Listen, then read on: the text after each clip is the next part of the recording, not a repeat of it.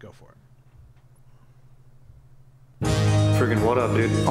Strider Wilson, I'm the host of this podcast that's mine, going to be called History is Dank. History is Dank with Strider Wilson.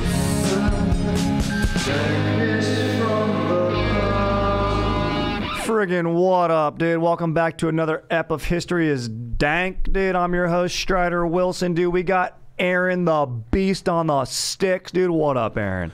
What up? Freaking just chilling right now, dude. Feeling good, dude.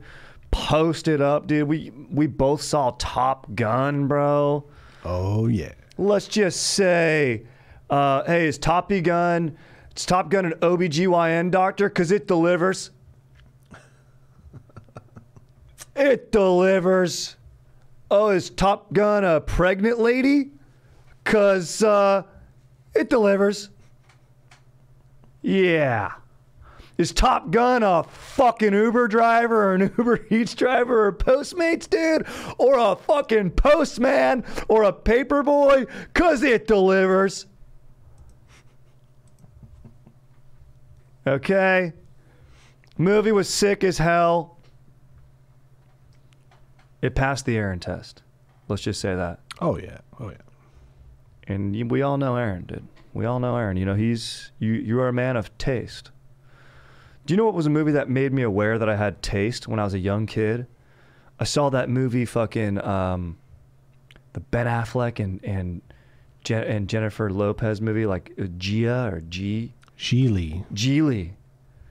I was pretty young when I saw that. And up until that point, I was like, every movie is good. I was like, I go to the movies.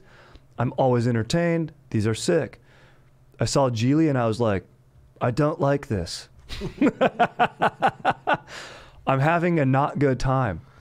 I mean, I saw it on like DVD after it came out, and I was like, it's not that bad. But like, yeah, now with today's lens, I'm sure it's really not good because there's one kid's playing special needs. Yeah, one actor. He does great, but you know what I meant to ask you is that won't fly. Does Walt in Breaking Bad, is he actually a special need? Like he's like has a handicap. Is he? Yeah, he actually has cerebral palsy. Yeah. Nice. Was the kid in Glee? I think so. Okay. But I don't know. I mean, savage choice.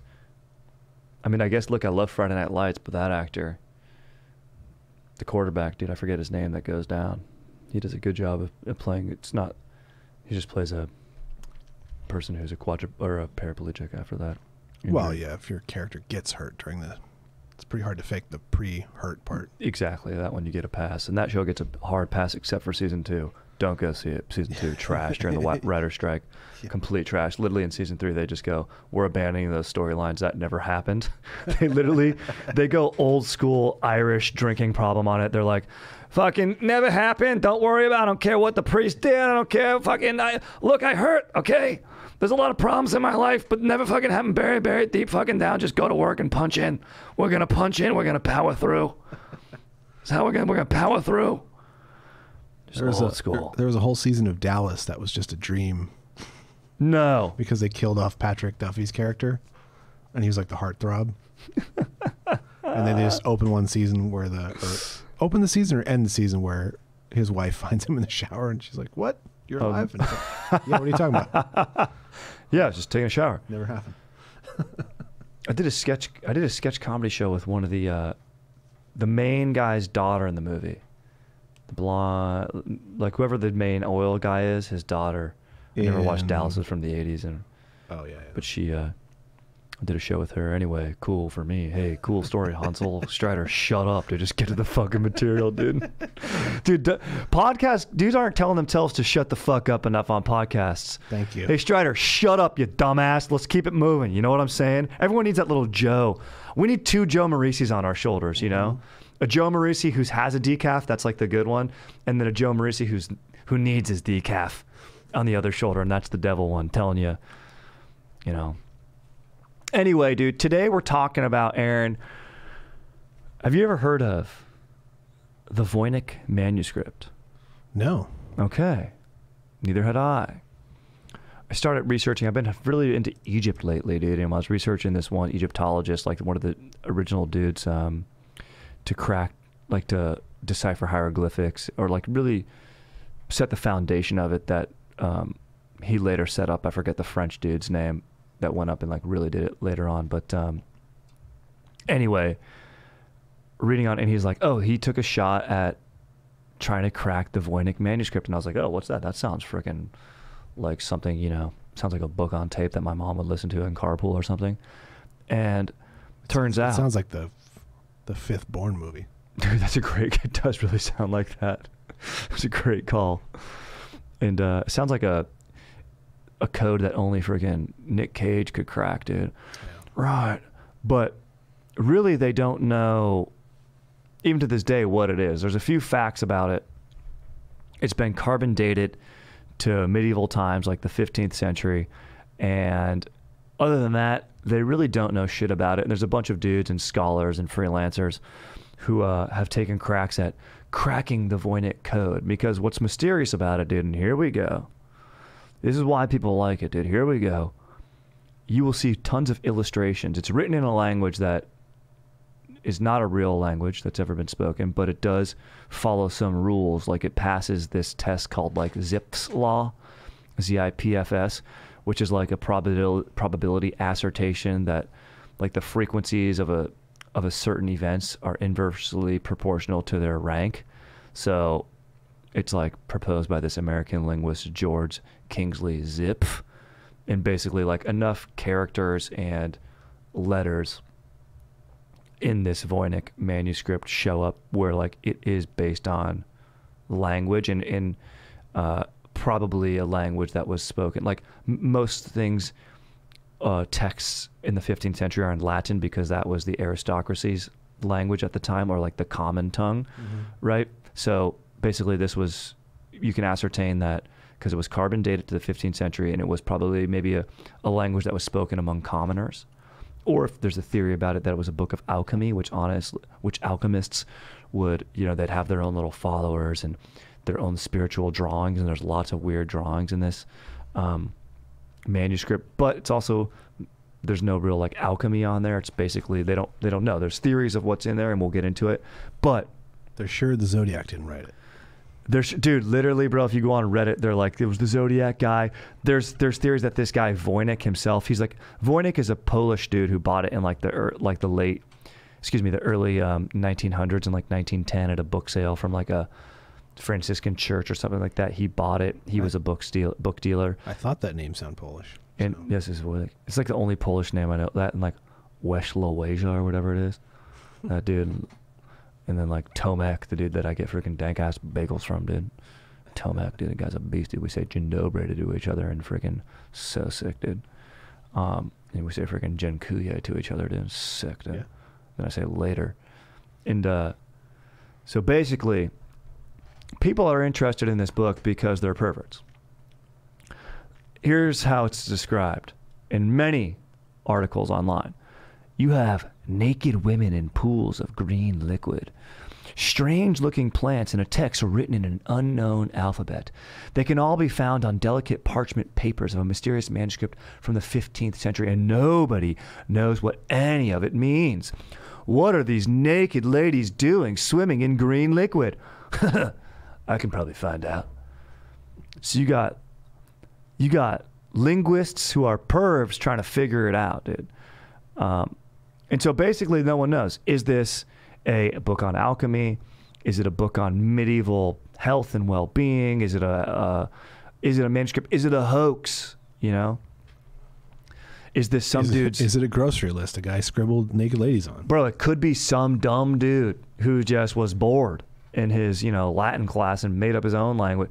Could be like J.R.R. Tolkien, dude. He invented Elvish, right? So maybe it's a dude like that. I don't know. All I do know is that, ladies out there, if you're dating a dude and he's got a manuscript, look out, dude. If you're dating a dude and he cancels plans because he's got to go work on his manuscript, yeah.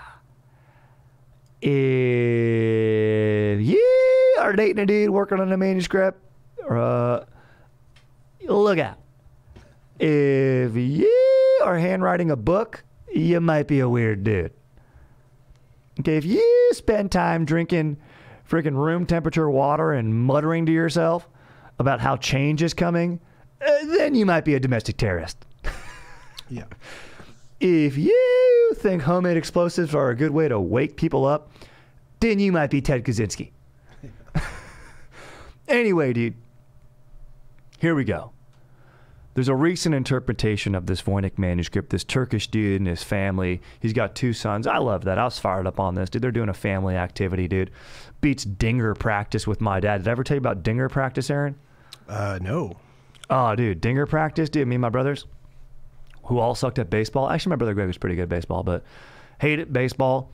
Was afraid of the ball, dude. And when my dad decided, this is OC dad intensity, dude. He decided, you know, we're going to go out, we're going to play catch. He liked baseball. All of us hated it. It was torture being out there. And at the end of practice, to wrap it up, you had to lean in to get on base, dude. So you had to take dingers, dude. And he invested, and we had a batting cage, dude. You know, we grew up in OC, dude. What up, dude? You know, I can order brunch. And freaking, he would take it was like rubber balls, like those little orange balls, you know? And it wouldn't go full speed. And like, he would put it to like, all right, the average kid in your league would do this. And luckily I was the younger. And he'd be like, all right, you got to lean into these pitches, dude. And fastballs would come and you wouldn't lean in. He'd be like, lean in. I don't want to pick these balls up. You have to just take one on the shoulder or the hip, dude.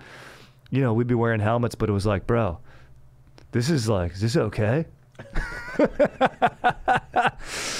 Hell yeah, dude. And let me tell you what, coaches did like me because I was actually pretty good in the field, but I was terrified of the ball, but I'd get hit.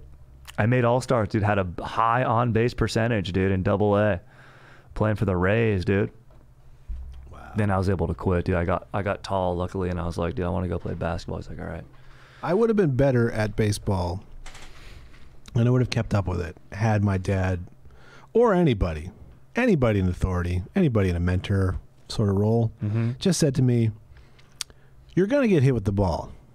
It's a fact. Yeah, you're going to get beaned. You're going to get hit, but you're gonna survive. You're gonna be fine. Because that's what got scary. As soon as you left, you'd go like T-ball, then like soft toss, then you'd go like machine pitch, then kids pitching. And when machine pitch, it's gonna be accurate every time. Yeah. You're not gonna get hit. But when kids are pitching, that's when you start getting hit by balls. Oh yeah, I was never. And that's when dinger practice started. I never did anything other than kids pitching. Yeah. And when you hit 12. Yes. And you could be in the league with 14-year-olds. Yep. They were bringing. Yeah, pony. When you were playing pony. They were bringing heat, and they had mustaches. Yeah, these kids got little mustaches. And I'm 12. You look up there, they've got braces stained by fucking, you know, Code Red Mountain Dew. They're hopped up on Code Red Mountain Dew. You know, their dad's making them be out there. It's a summer day. It's a disaster.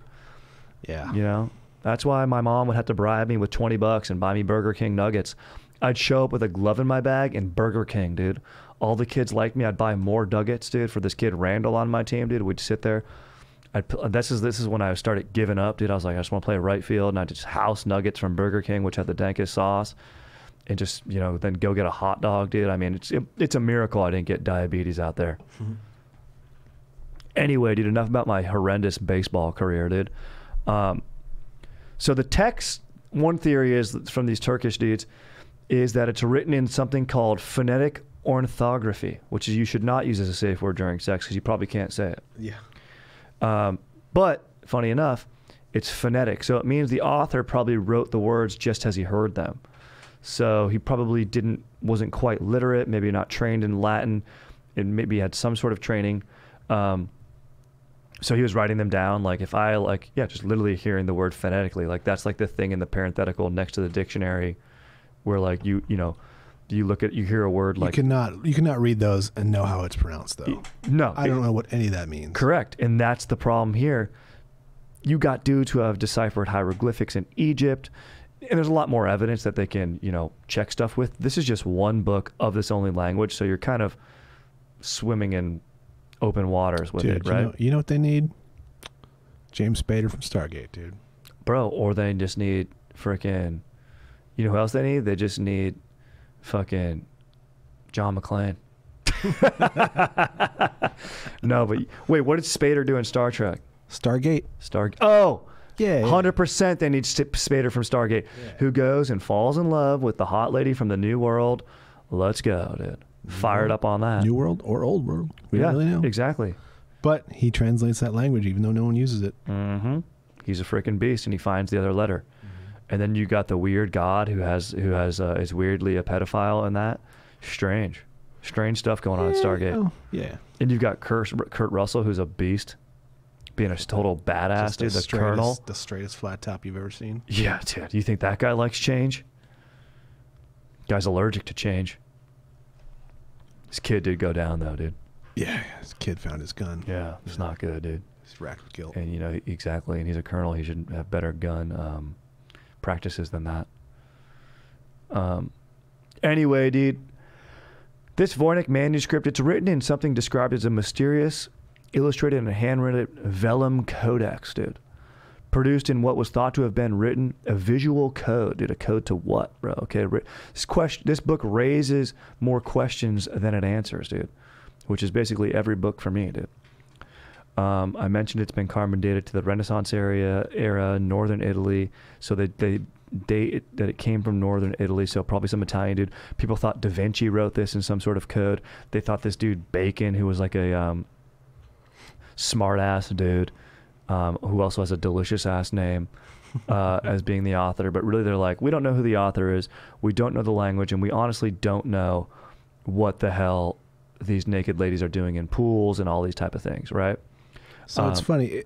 It could be the scribblings of a madman. 100%. But because it's old, it's worth something. Exactly. It's in a library in Yale. If you want to check it out, you can go to the Yale Library website. I looked at a few pictures on there, and a lot of the pictures, you know, maybe it's good to give a little sort of a word portrait here of like, there's like a spinning wheel that looks like a calendar, but like it doesn't match up to the proper amount of months. There's women floating in these pools, and then on things that like look like ovaries, and so they think that like, then there's plants, but they're drawn like make-believe fictional plants that we've never seen. Maybe they've gone extinct. That's where people are like, oh, it's aliens. It's an alien manuscript that someone was abducted, and he saw these plants and came back and shared the knowledge to the medieval people. It's and you know, this is really, you can do, the rabbit hole goes real deep on that. We won't get it. So basically I can open up the doors to you here if you want to go into it, but you don't have to. But this dude, Gerard Cheshire, dude, sort of moving off the Turkish dude. Basically the Turkish dude and his family they used the Turkish language and the old Turkish language to sort of decipher 300 words in it, and they've done some characters. They said they've solved the calendar on there, and you can watch this YouTube video on it, but it's still, you're kind of like, then experts will check it and they're like, no. Basically people want to claim that they've cracked the code, a lot of people's, but you know, it seems like what these dudes are doing, it seems pretty legit, and they are linguists. But this guy's an amateur. He is an electrical engineer, so he is a smart ass dude. But you know, then the experts go in there and they're like, no, not really. Some of this doesn't all hold sway. But then this other dude who's another expert, Dr. Gerard Cheshire, dude, he's like, he just says a broad statement. He's like, look, it's no exaggeration to say this work represents one of the most important developments in freaking date and romance linguistics. Oh, Aaron's got some beast ass pictures. Yeah, there's the ladies. The naked ladies. There's a naked lady swimming in green water, and you're like, okay, what's going on here, dude?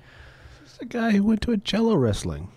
Dude, exactly. This could be a dude who went to a frat party back in the 15th century and was like, this was tight, and he's describing it. And maybe these are just ladies' names, where he's like, I don't know what a lady's name is. He's like, Catherine wrestled, you know, freaking another lady's name from that era, dude. And then it was legit. She got pinned. It was tight. We all drank some absinthe. Maybe that's absinthe, dude. And he's like, I trip out when I drink absinthe. This is what I see. You know? The writing is really fun to look at. Super fun. Like, and it does read left to right. Also, Aaron, it's interesting that you say that. So according to this Turkish linguist, he's like, there's a sign for rope, like there's like measurements in there and stuff. We'll get into the sections in a second of the book, but of the manuscript. But they're like, this is the character and letter for rope, and then the author actually extends that character beyond that, and so it gets like artistic with it and like shows that it's a unit of measurement. So because they would use rope to measure things, and of course that's all theoretical, but it looks pretty. They say there's been poems in here. There's been medicinal stuff. So maybe let's get into the sections a little bit. Let's abandon this guy's quote because there's it's a not lot. even There's a that lot on sick. Google Images, folks, for you to check out. I mean, it's You can go for sure and check out a lot of fun ones. Basically, proto-romance language lost from record until now is what this Dr. Cheshire is saying. So the one article says it's divided. This is what we do know. From the 15th century, we do know there's naked ladies bathing in green water. Honestly, I'd rather have blue water because it sounds like the green water's probably needs to get changed out. Unless maybe, who knows, there's algae or something and that's good for the skin. There's more naked ladies. Yeah, a lot of naked ladies in this book, dude, which is probably the only reason it's got attention, dude. So there's this expert dude, Michael Lapointe, dude, explains that the book begins with an herbal section featuring vibrant drawings of plants, but nobody's quite sure where they came from. Mentioned that. Then there's an astrological section, which includes fold-out drawings of celestial charts. I mentioned these calendars that do not seem to match up with any known calendar. An astrological wheel, and they're dotted with little drawings of nude women. So there's nude women in the space section of this too. So that's legit. Honestly, I think I did open mics with a guy who drew all this stuff. 100%. I sat next to a kid named Cody one time in middle school during my Spanish class, and he drew a lot of stuff like this. In a subsequent Baleontological section, dude, not another good safe word for boning, the nude drawings go wild. Here we go. Illustrations depict naked women bathing in green liquid, naked women propelled by jets of water, naked women supporting rainbows with their hands. Some scholars believe that one illustration shows a naked woman hanging out on a pair of ovaries. So maybe this is sort of like a reproductive thing, or they said, according to these Turkish dudes, they deciphered stuff that there's a common misconception that if you want to have a male child in the medieval era, that in this like Renaissance 15th century era, that if you ate more food, it would lead to a guy being born. Like, that's not true. So they say the book's broken down into 4 sections, but here's how little we know about it. Then I pull up another article and it goes, there are 6 sections of the manuscript: botanical, astrological, medical, biological, cosmological, pharmaceutical, and stars. So, I mean, I don't know about that. I could see how this could get forwarded. Like astrological and stars. I mean, what? That sounds like the same shit, dude. There's roughly 240 pages. There's some pages that are missing. And that's basically the only facts about it, dude, is you got naked ladies posting up in pools, dude. I found another image. So this book sounds sick as hell. Okay, Aaron, this is absolutely fantastic image, what we're looking at right here, dude. I think this is something that we've seen previously of the butterflies influencing the garden goddess here. I believe this might be called garden goddess or garden nymph. Dank ass Boris Vallejo here. Legit looks like copper wiring used to cover the body. And there's no question this looks like some sort of Orange Theory fitness instructor, perhaps even CrossFit fitness instructor. And this is something that there's no question you would add a 7th section to the Voynich Manuscript, which would be a drill factory section. Yeah. No question. Aaron, really appreciate the hell out of you bringing that up, right? Sharing that with the audience. For no good reason. Michael Stolberg. I mean, dude, if you told me this dude was a dude who was deciphering the book, 100% I believe that. Or the dude that bought it. Like, this guy could play Voynich 100%. Yeah. The Polish dude who is the namesake of the book, who just is the one who just bought it most recently in the 1900s, and now Yale is the one who owns it. Michael Stolberg, dude, let's go, bro. Hilarious, dude. Good actor, dude. Great. Yeah. Can play a good weasel. Oh, yeah. You know? I mean, look, Aaron, let's posit our own theories here before we bone out. Maybe we'll take a few cues, you know what I'm saying, before we bone out. But I think we got to posit a few theories here. If I'm going to guess, I mean, there's a lot of manuscripts of alchemy out there. It's probably just another one of those that's just more... First things first. Indecipherable. Number 1, it's written by a dude. That's what they say. Hey, on Reddit, this is actually a point of contention because they're saying there's a lot of stuff on women's health in there. And they're like, well, why not reference a woman? And it's like, well, back in that day, literacy was probably kept to like what the clergy, and then there was probably some aristocracy women that were literate, but mainly it was men. So odds are it was written by a dude. Yeah. Also, he's obsessed with drawing naked ladies in a pool. Ladies, yeah, it's not. So come on. Yeah. This dude was freaking probably popping wood, dude, and popping wood and freaking painting on parchment, baby. Yeah, 100% written by a dude. Probably a dude, didn't get out much. Yep. Rural. Just looking at plants. Just post it up. There's a lot of dudes like that in Europe. About ladies. Yeah. This guy would be normal. on Reddit nowadays. This guy would definitely be a keyboard warrior, dude. Yeah. He'd have a name that he doesn't go by on the internet, dude, And then he'd get really mad online, but then also when, he's working I imagine him being like the night manager at like Ralph's, Imagine him being like Robin Williams in 1 Hour Photo.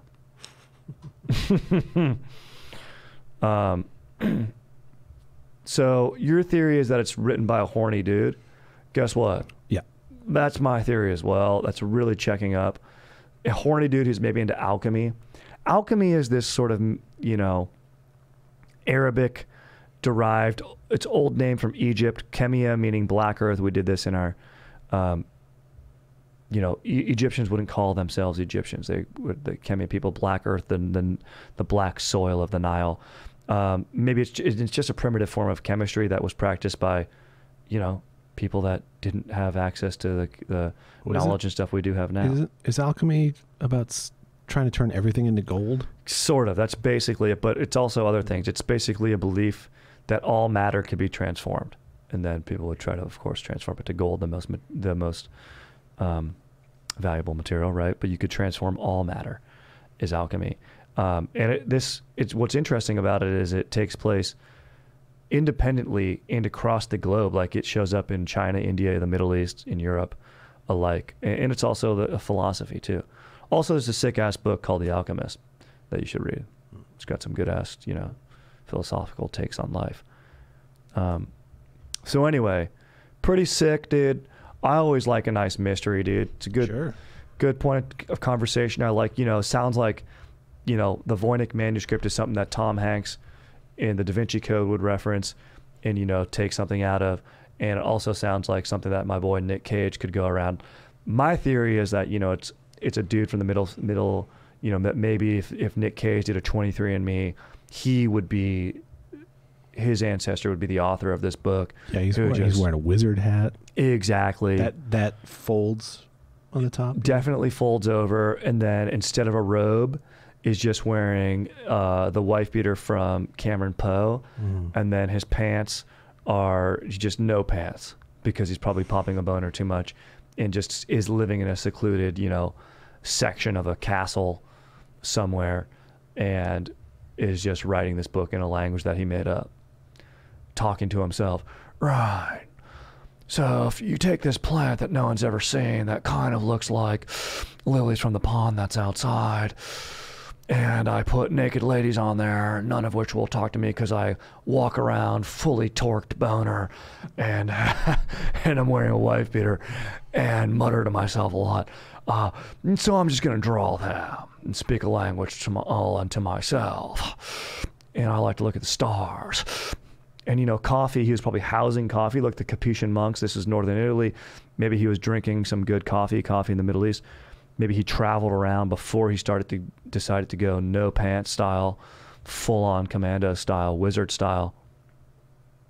And that's where he gained his knowledge of linguistics and stuff. He had to have had an upbringing of wealth, because he's posting up in this castle and his dad's like, look, I don't want to, I already have other male heirs, but just in case, we'll keep this dude in his book in a tower and just, he'll just post up out there. Yeah. Or phenomenon style, he has a brain tumor. Yeah. And he's just scribbling, thinking he's writing the great American novel. Yep. The great Italian novel. Mm-hmm. And illustrating it as well. At a certain point, he's like, I should draw on this. And yeah, it's all gibberish. 100%. I mean, I think we just cracked it. Everyone else can save their time. I mean, am I right? Either that or it explains the Dyatlov Pass incident. One of the People are saying that's explained now, Aaron.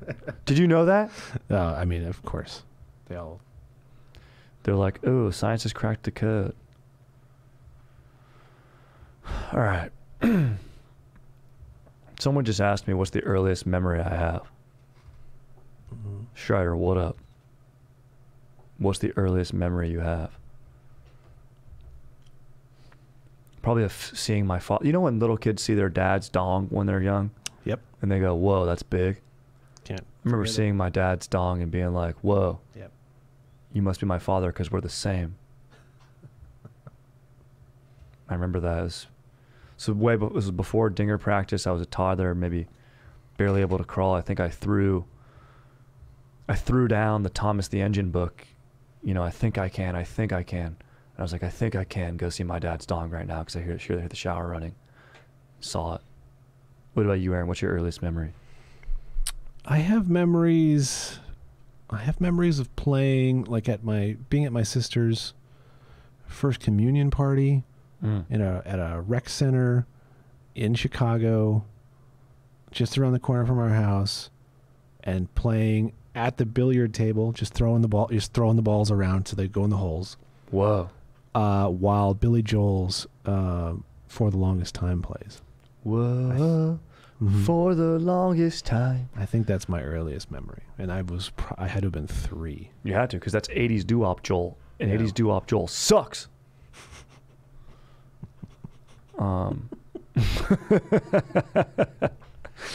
We all go through phases in life. He went through one pretty hard there. Got him. Hey, he's got Christy Brinkley, songs. so it didn't. Yeah, he did. It worked out pretty well. Got him a few DUIs too.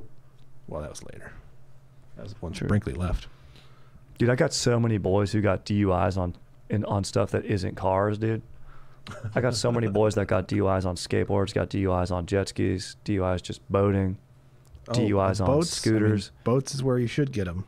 You know, boats is gnarly. You gotta get boats on DUIs, dude. Yeah. You see people going so fast on those things. People get rocked on boats, dude. Oh yeah. All right, let's just do one more. Let's see here.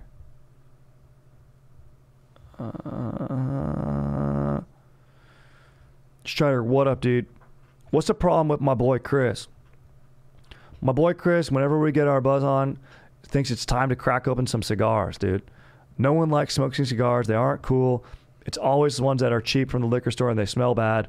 Why does he like smoking them? And if he does, that's chill. Just go do it on your own. Just quit trying to get the group to do it. How do we tell our boy Chris to stop making us try to smoke cigars when we get our buzz on late? So he's talking like Swisher Sweets. Exactly. I had a boy like one of my bros used to want to do this. I think there's just one of those guys in every crew. I think you're right. When my buddy Ferraro got married, one of his bros was like, dude, let's go smoke cigars. I was like, why with me? If I ever expressed interest in cigars. Also, we're supposed to be at pictures right now and we were late and the bride was like, what the hell's wrong with you guys? And we're like, and I had to be like, my bad. And like take one for the team. I couldn't snag them. I was like, my bad. We both wanted to have cigars to celebrate you guys. And they were like, that's nice, but shut up.